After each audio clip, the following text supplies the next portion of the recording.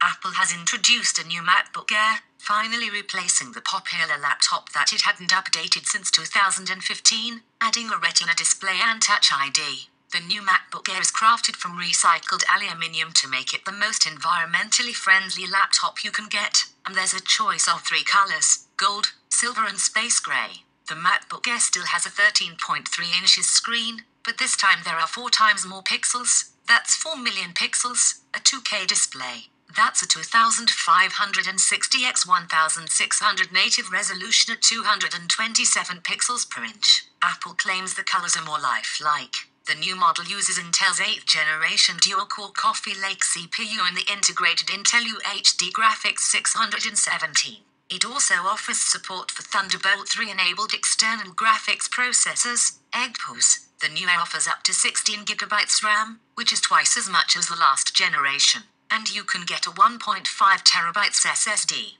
It's a far cry from the 64GB SSD in the MacBook Air when it first launched 10 years ago in 2008. However, Apple is still selling the 2015 MacBook Air for £949, so you can still get a Mac laptop for under £1,000, but it's an old model. If you shop around, you can actually get some very good deals for this model. Many UK retailers are selling the older model for under £800, and it's likely US retailers are offering similar deals. Under no circumstances buy the entry-level MacBook Air from Apple, where it will cost you nearly £200 more. You can see some deals above. We also have a Best MacBook Air Deals article. If you were hoping the rumors that the new MacBook Air would cost less than £1,000 or $1,000, you will be disappointed. The new model starts at £1,199 or $1,199. Apple says it's its cheapest laptop with a Retina display.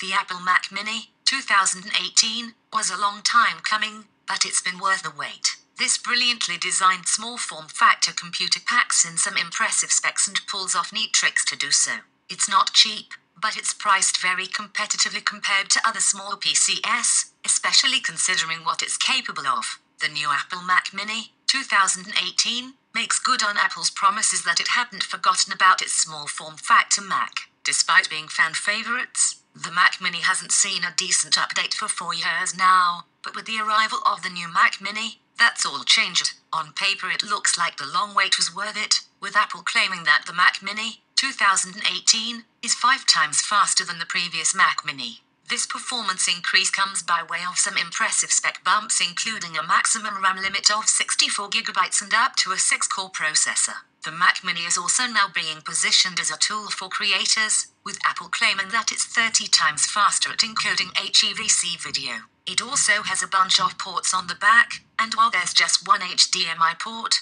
there are 4 Thunderbolt 3 USB-C ports to pick up the slack. The Mac Mini runs with desktop-grade 8th generation Intel Core processors in quad and hexa-core iterations, so we had high hopes for its computing power. According to Apple, its new square-shaped desktop delivers 5 times the amount of performance over its predecessor. With the Apple Mac Mini being aimed at creatives, which usually rely on intensive software applications and editing large files, the Apple Mac Mini 2018, more so than previous versions, needs to be able to keep pace. The choice of quad and hexa-core 8th Gen Intel Core processors with turbo boost speeds of up to 4.6 GHz, and support for up to 64 GB of 2666 MHz memory, which is 4 times the maximum amount the Mac Mini 2014 could handle, will definitely keep the Apple Mac Mini feeling fast and responsive for most tasks, and allows it to handle multiple tasks at once thanks to the generous helpings of RAM.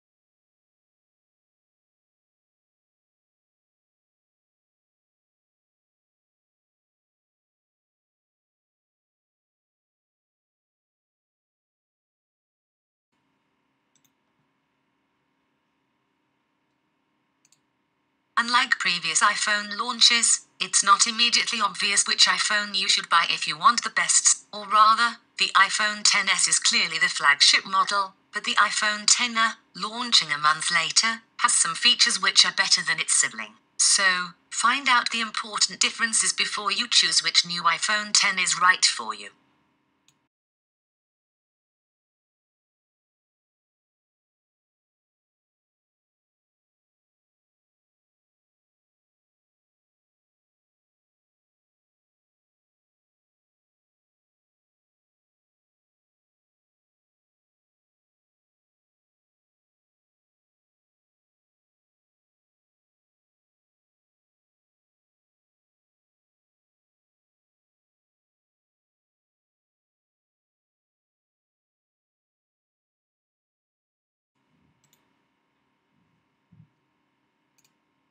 Series 4 represents a fundamental redesign and re-engineering of Apple Watch. From the curved corners of the larger, all-new display to the architecture of the S4 chip, every detail has been thoughtfully considered. Apple Watch has always been a uniquely personal product, and now it's even more powerful. The display is the defining feature of Apple Watch, and Series 4 pushes it further than ever. The challenge was to make it bigger without noticeably increasing the size of the case or compromising the battery life. Narrower borders enable a viewing area that's over 30% larger, while a new display technology called LTPO improves power efficiency, helping you get through the day on a single charge. Curved corners precisely match the radius of the case, creating a more pleasing, continuous appearance. This also allows imagery in the touch surface to extend to the furthest reaches of the screen. To take full advantage of the new dimensions of the display, the entire interface has been redesigned to provide more information with richer detail.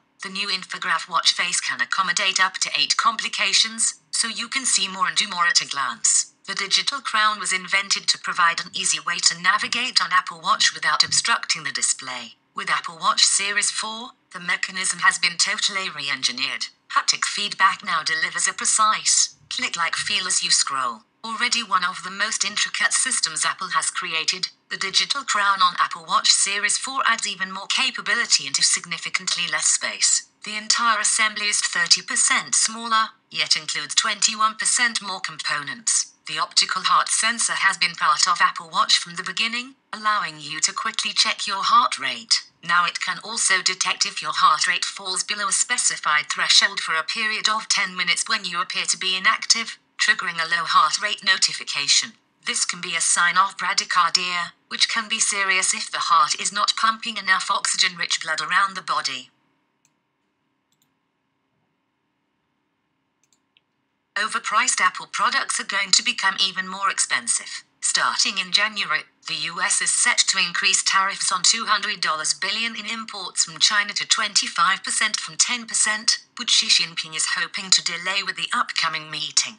According to Trump, it's unlikely he will hold off on implementing the upcoming increase. Apple devices are currently exempt from tariffs, though there were worries that the Apple Watch and AirPods would be included in the most recently released tariff lists. Trump ended up exempting a product category that includes the Apple Watch, AirPods, and other smartwatches and fitness products. Apple has previously sent letters to the Trump administration urging it not to apply tariffs that would affect Apple products, instead urging the government to find other, more effective solutions. Apple said implementing the tariffs would lead to lower U.S. growth and competitiveness, along with higher prices for U.S. consumers. Back in July, Apple CEO Tim Cook commented on the tariffs, saying that Apple was optimistic the issue would be sorted out, with the company ultimately hoping calm heads prevail. Apple stock has dropped in after-hours trading following Trump's remarks.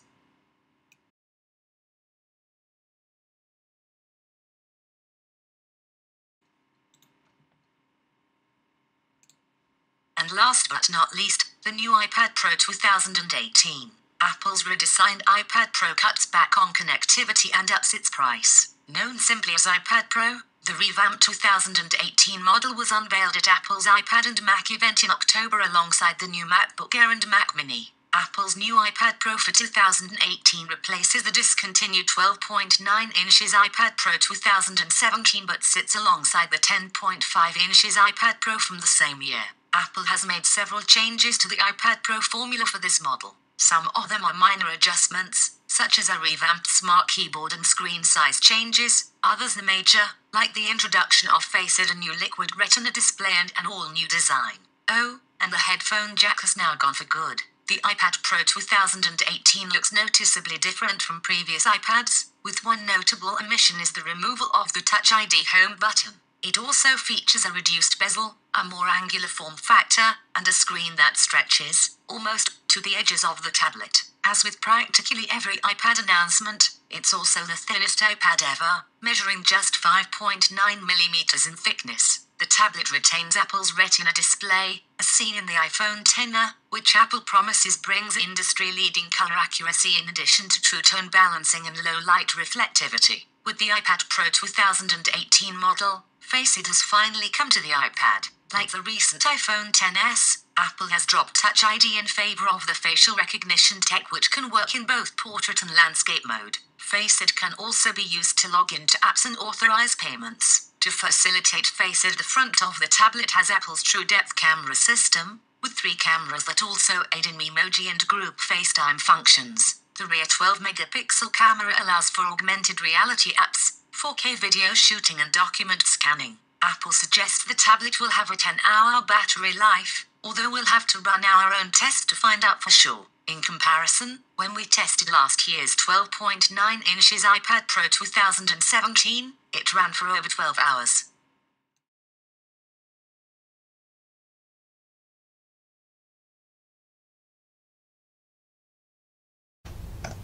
If you would like to see more videos related to Macintosh computers or Apple products in general, please go to my channel, Addicted to Macintosh, and look at the playlists. There are many videos on many different Apple products, including macOS High Sierra. You can also check my Bootcamp playlist. There are many videos on how to install Windows XP, Windows 7, Windows 8 and Windows 10 on a Macintosh. Check it out. Addicted to Macintosh YouTube channel. Hundreds of Apple-related videos uploaded. Thank you for sharing, subscribing, liking, and Addicted to Macintosh YouTube channel. Hundreds of Apple-related videos uploaded. Thank you for sharing, subscribing, liking, and viewing.